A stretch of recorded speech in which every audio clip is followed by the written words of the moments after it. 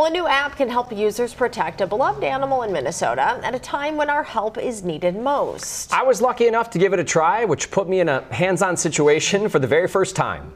Minnesota summers means turtles on the move, slowly but surely. A speed that significantly works against them when their desired path is shared by humans behind the wheel. But what's your normal feeling if you saw a turtle in a road like this?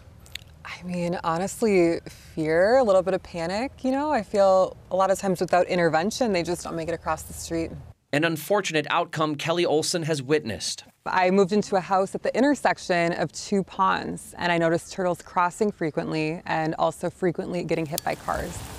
Road mortality is one of the biggest threats for turtles in Minnesota. Tricia Markle is a wildlife conservation specialist with the Minnesota Zoo, specializing in turtles, and says the reptile loves connected wetlands and moving between them. The problem is roads often split these bodies of water. Can they recognize the danger of a road? They do sense danger. They'll often kind of tuck back into their shell. They'll kind of react to traffic. They'll react to noise and vibration. But if food, a potential mate, or a nesting site is on the other side of that road, turtles will take the risk. Turtles just kind of go for it because they kind of rely on their shell to protect them, but unfortunately with a vehicle, that's not going to do the job. A study of 30 sites around the metro found that 700 turtles died while crossing roads in 1 year. If we scale that up across the state in our land of 10,000 lakes, we're probably looking at thousands, if not tens of thousands of turtles that are hit and killed on our roads every single year. Olson had seen enough outside her home, so she teamed up with her sister on a handheld grassroots solution, an app called Turtle Tracker.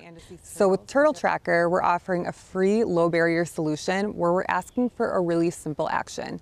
See a turtle, track a turtle. So now as I'm gonna load this up here. Using GPS, the app notifies users of turtle hotspots, meaning areas where road crossings and mortalities are prevalent. But most important, users track turtles. And that means you are capturing the species and location data of the turtle. And learn how to safely intervene when one is on a road. So I've just seen a turtle in the road. I want to help it. Yes. I got the app out. Okay, great. First, I track it by taking some pictures from above and the side. All right, we got the Good side job. photo. And then what would you like to name your turtle? Well, we're in the Stillwater area. How about Stilly? Stilly's great. The app showed me that Stilly is a red-eared slider turtle and taught me how to carefully pick it up. Lift from the sides, Yep. you said, sort of like a hamburger. Exactly. Hi, buddy. Hi, Stilly. If moving a turtle, the app reminds you to carry it in the direction it was headed and place it off the road. You did a great job. Thank you. We rescued Stilly.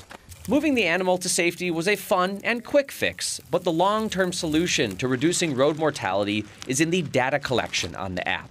By identifying new turtle hotspots and crossings, conservation groups can learn where to put fences to block roads and build turtle tunnels underneath for safe passage. Knowing that this app is going to hopefully ensure their safety and educate people, how does that make you feel? It makes me feel really hopeful and excited that the community now has a way to really get involved and contribute data that can make meaningful change. And to make things fun, the app also rewards users badges based on their engagement. There are leaderboards showing who's been tracking turtles the most. It's an educational app, but also a social one, and it should be available for download wherever you get your apps later this summer.